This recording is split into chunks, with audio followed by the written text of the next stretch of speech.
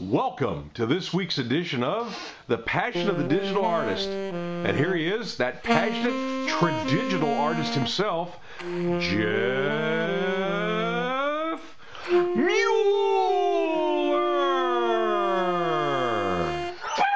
Boom! Way to go, Xavier. How are ya? I'm great, Jeff. How are you? Oh, super excited. Man, that got me pumped up. That was a good one. That's like, wow, it's kind of, kind of being a little bit mellow tonight, but all of a sudden you hit one out of the park. So. Well, hey. Now maybe if we don't put everybody else to sleep with the rest of our blog, we'll be doing good. Yes. So what's going on, Jeff? What do you want to talk about today? Well, this week, because so much is going on and what I'm doing, but it doesn't have to do with the normal special kind of, there's not one specific thing. What I wanted to do is go over and review all the stuff that I'm doing, because I read a lot running the Computer Art Man webpage lately. I've been putting a lot of time and effort into that. And I do a lot of research on digital art and computer art and what's the difference and everything going on like that. And based off that, what I've been finding out is that there's a lot of information, misinformation, correct information, and people take things towards, as far as digital and computer art, and really it's kind of got me pumped up. But one of the things is I always see artists questioning the internet. They question, does an artist need a website? Does an artist need to do this on the internet? Does the artist need to be at a place where, and the answer is yes. You need to have a presence on the internet, and at the least amount, your website at a place where Squarespace is a good place. There's a bunch of different websites that host templates, and you need to get your stuff into the template and at least have it as a reference point, so that if you're talking to somebody on the street and you can give them a business card, you don't have a lot of time, tell them to check out your website so they can at least see your work. That is the least you need to do. Now, how far you take it from there is just how savvy you want to go. I know that the traditional means of selling arts through representatives and through galleries, the gallery can represent you and everything, that there are some artists who get into niches, and that these are the artists that question whether or not you need to have a website. Now, as far as the other aspects of being on the internet, you can do as much or the little as it is as you want, but there's so many different sites that sell art. Fine Art America. I mean, there's probably 100 different places in my research that I've been finding, and that's what I'm going to be doing in the next couple months, coming up with where you should be parking. Right now, the main place I'm parked is at Art Specifier. Art Specifier was a juried process, and I got in there, and I've been working hard as far as getting my portfolio up there and sending people to the site.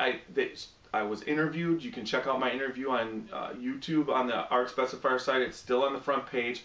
Go right there, artspecifier.com, see my interview.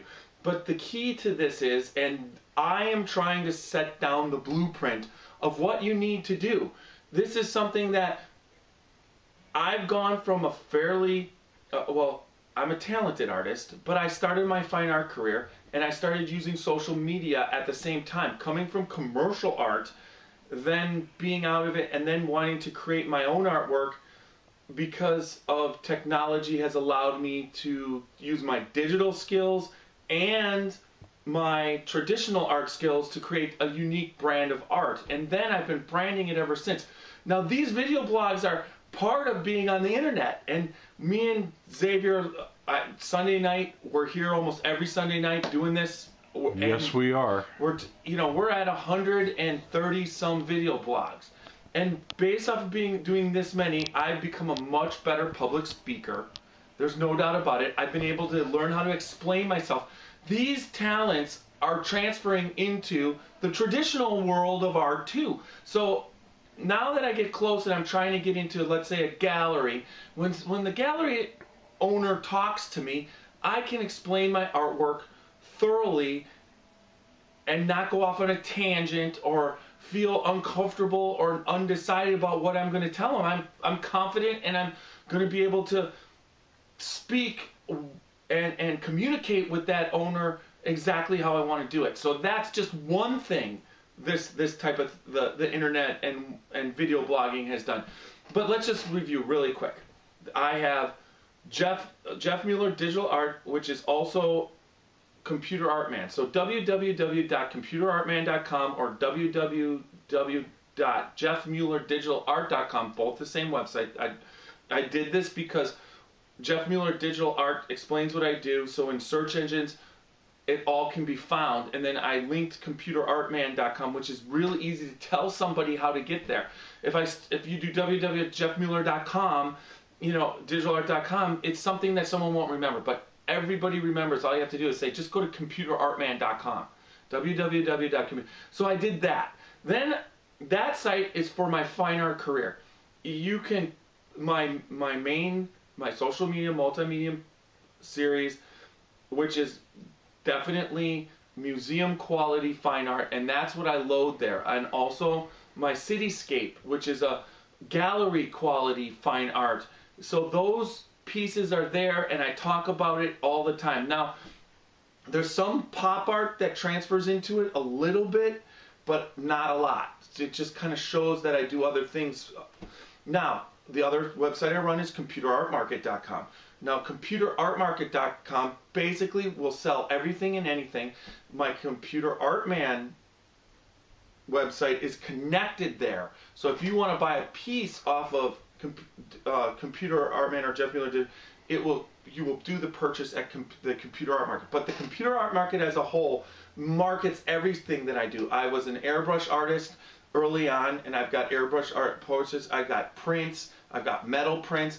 All my artwork that you can find, all of it is for sale on the Computer Art Market. I'm working on getting t-shirts and magnets, and just overall the whole marketing aspect of what art can be online, I'm pushing there, separate from my fine art career. Then I'm on Facebook. On Facebook, I'm on my personal account, Jeffrey Mueller. A lot of people follow me on Facebook, but it's friends and family. I've created the Computer Art Man Facebook page, and that page I really push hard digital and computer art and what it is. I find other people's artworks, I find museums, I basically promote daily myself and computer art and digital art. Then I have the Digital Art University group that if someone shows interest, I invite them into the group, and I want to have the group basically talking about and posting cool things about digital art. So then the last thing I have is the Computer Art Market. That is a Facebook page. I haven't started to develop fully yet. It's there. People can check it out. But it's also on Facebook. If people visit it, they can get a link to the Computer Art Market. So that one I haven't fully done. Now, I'm on Twitter. I tweet all the time. I use Twitter to drive traffic to all my websites. Twitter is being used all the time. I've got 5,500, almost 5,600 followers on Twitter. Now, Twitter is unique where a lot of people do what I call a spam follow, but a spam follow is not what I do. I only follow back people who follow me, and I don't follow back people that aren't legitimate.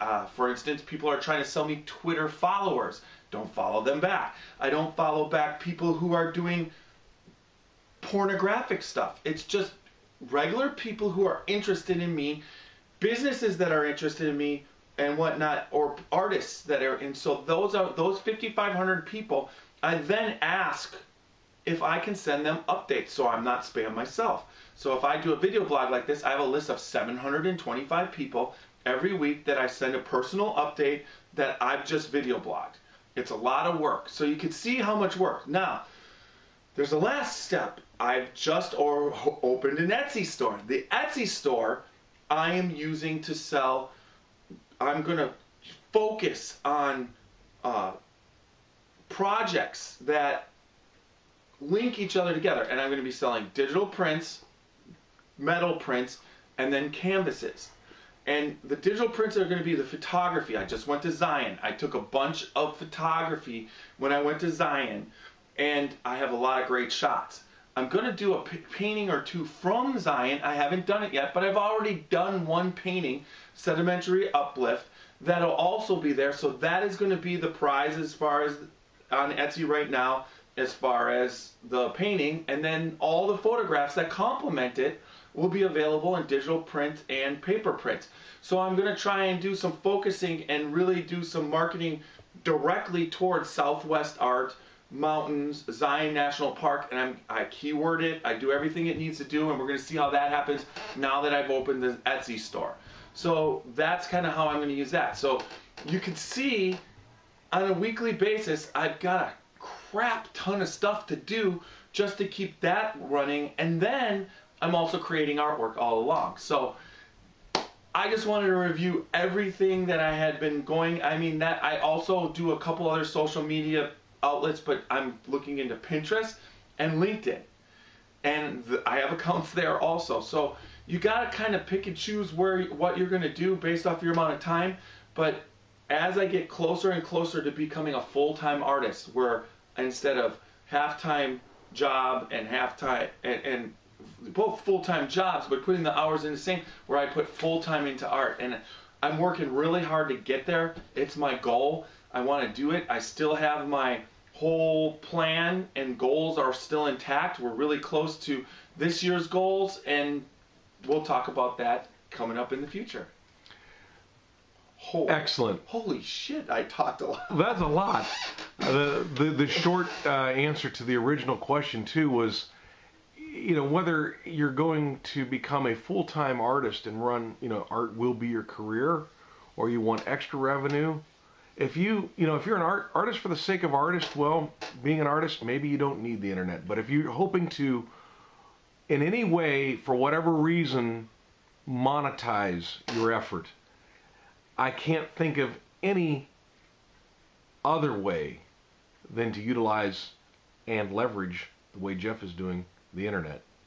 Everything. You gotta leverage everything. I can't imagine, if you're going to monetize something, by definition, you become a business. And I can't imagine any business not utilizing the internet in this day and age. Not the tools that art right now is in its, as far as the internet is in its infant stages. There's a lot of artists on the internet, but people are just starting to realize that they can buy it and start to trust artists on the internet, and that's where it's in its infant stages. So that's just awesome. Excellent, Jeff. Anything else for this week? That, I think, is it. Enough. I wanted to add one thing about another form of art. My wife and I went to Pittsburgh this week to see Fleetwood Mac in concert with the return of Christine McVie, and it is awesome. If you can get to that concert in a city near you, I highly recommend it. They hit it out of the park. What an awesome time.